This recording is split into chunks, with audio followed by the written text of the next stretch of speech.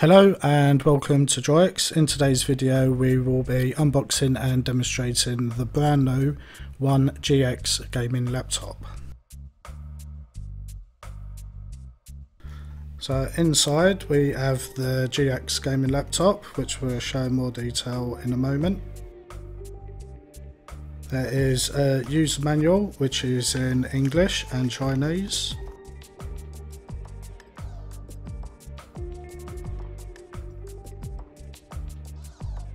There is a USB Type-C charge cable and a USB Type-C charger, which is also a fast charger. We'll include the right adapter for your country. Let's take a look at the laptop itself. So on the side you've got your mobile phone SIM card slot for the 4G internet. On the back you've got two USB Type-C charging ports.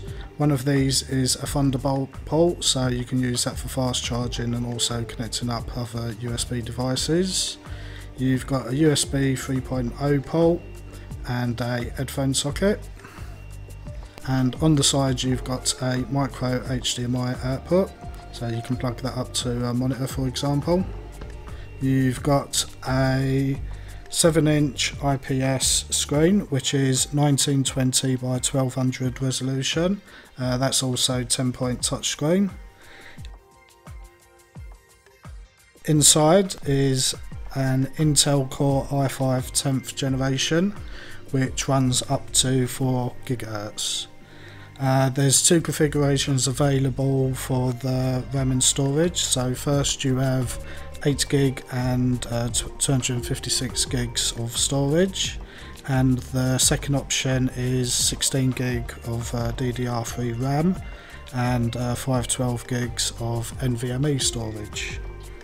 As mentioned, it's got 4G LTE inside, and there's also Wi-Fi 6 and Bluetooth 5 for wireless connectivity.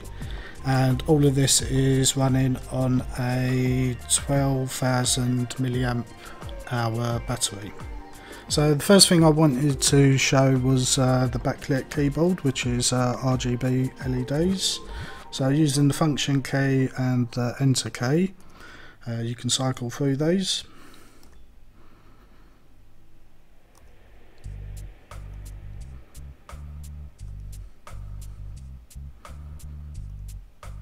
So if you enjoy RGB, you'll also love this.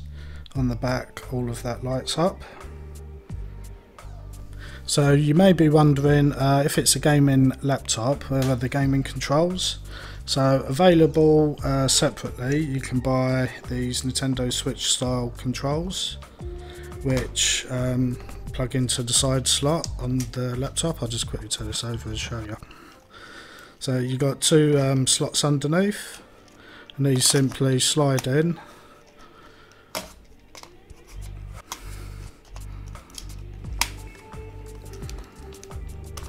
And these are Xbox 360 controllable, so you've got the dual analog sticks, digital D-pad, 4 gaming buttons, and on the back you've got the 2 shoulder buttons. The laptop itself comes with a full version of Windows 10 Home, which is activated, so you can get all the latest updates when and where they're available. What we'll do next is show you some games up and running, followed by some emulators. We will start off the games demos with a quick look at the Google Stadia, which is a games streaming service. It works very well with the GX, and because of the controllers are Xbox 360 compatible, the games work pretty much straight away. The controller links automatically. As well as working perfectly fine with the Wi-Fi, you can also use the 4G internet for game streaming, but obviously it will require quite a bit of data usage. Horizon Chase Turbo is a very enjoyable racing game with a 80s 90s retro theme. It looks amazing and runs great on the One GX. The wireless controls are automatically configured to work with it. You also have the multiplayer support, so if you have the 4G LTE, you can race your friends anywhere. Tamarin is a new Windows 10 game featuring a cute monkey in a third-person action-adventure. It runs very well on the One GX and looks amazing on the 7-inch screen. Also, funnily enough, it doesn't support keyboard and mouse controls, so it's perfect to try with the One GX controllers.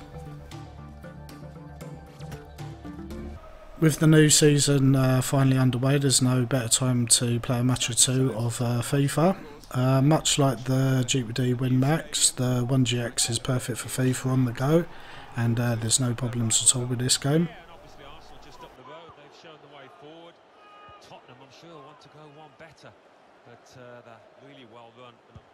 Cuphead is great fun to play on any system, and it runs perfectly and plays well with the GX controllers. There's no issues at all. Just don't throw the laptop at the wall when you die for the 100th time, as it's a very hard game.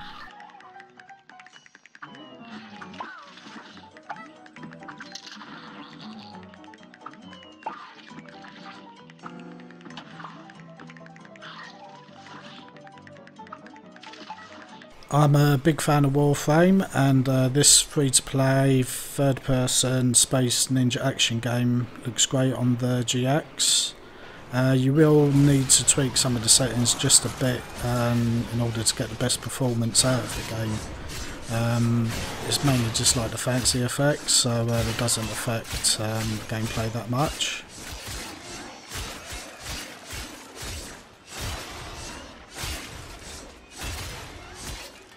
And we finish up the game's demos with something a little bit more relaxing. Tin and Kuna is a platform puzzle game. It works great with the GX controllers, which is important as the character needs quite precise movement to solve the puzzles.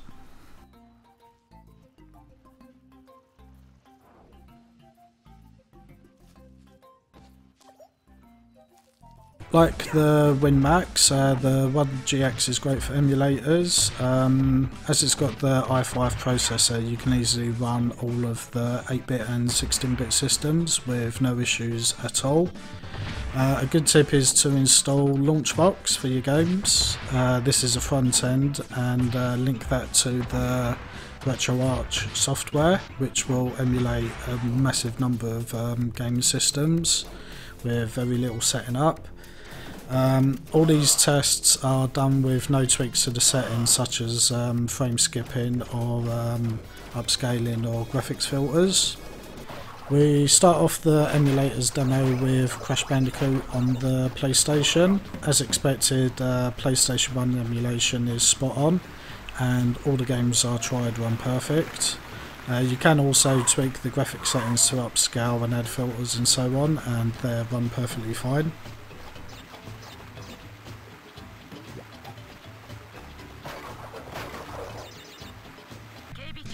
As with the PlayStation, Dreamcast emulation is very well supported, and played all the games are tried just fine with no issues at all. Again, you can tweak the settings to improve the quality beyond the original graphics quality.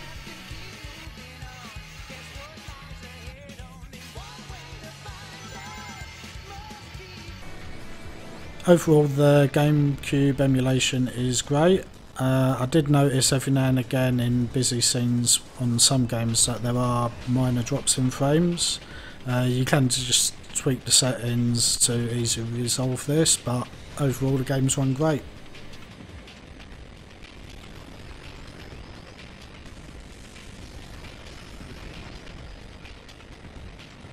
PlayStation 2 is overall good with some tweaks to the settings. However, some games do not run very well, which is a bit of a letdown. For example, Gran Turismo 3 is like driving through mud. With some tweaks, you can get many games running to like a playable level, so don't let a few just put you off.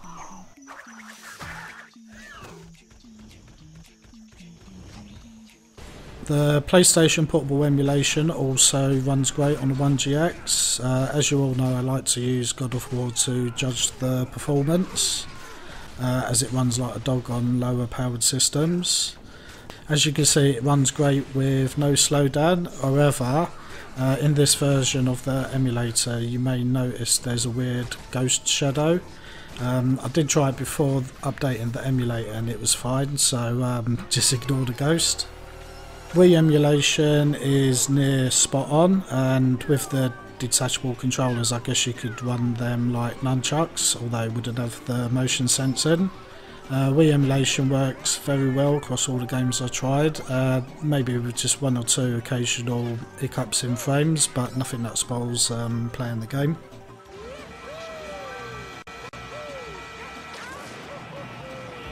Switch emulation is still in the early stages, so I've added this more of a curiosity. Over time, when Switch emulators have improved capability, I would imagine, much like the WinMax, that quite a few games will be playable.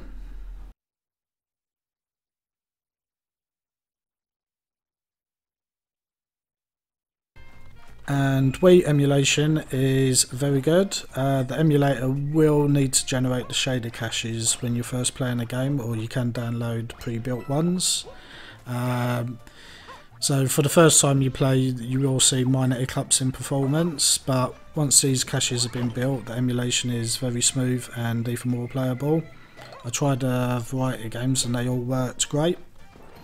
The One GX is a very capable laptop built for gaming, and it does this very well thanks to the i5 10th gen processor and UHD graphics.